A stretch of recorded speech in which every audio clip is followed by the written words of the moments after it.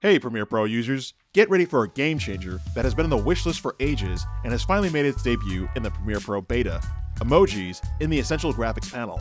In this video, I'll guide you through the exciting update currently available on the Premiere Pro beta. Just hit the beaker icon in the upper right hand corner to see the new change along with other changes that are currently available in beta. Please note, I'm using a Mac here, so PC users, your experience might be a bit different, so let me know in the comments how it's working for you. So for those of you who make content for social media, you found that this ability was lacking and had to resort to transparent images or animated video clips to get emojis into Premiere. Not anymore. The solution is here. Simply download the public beta from the Creative Cloud app and let's start sprinkling some emojis onto our graphic layers.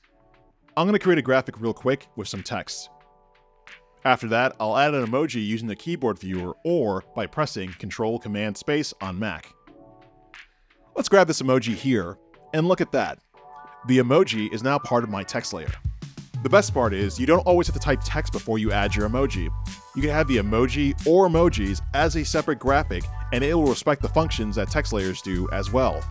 Now, you can add your favorite animation preset or transition and watch as the emoji or emojis get animated. Convert your captions to graphics, drop in some emojis, and just like that, content creation just got a whole lot more fun. A quick heads up, this is still in beta, so caution is key. While you're enjoying this emoji feature, be mindful that it might not seamlessly transition if you open your project in Premiere Pro 24.1.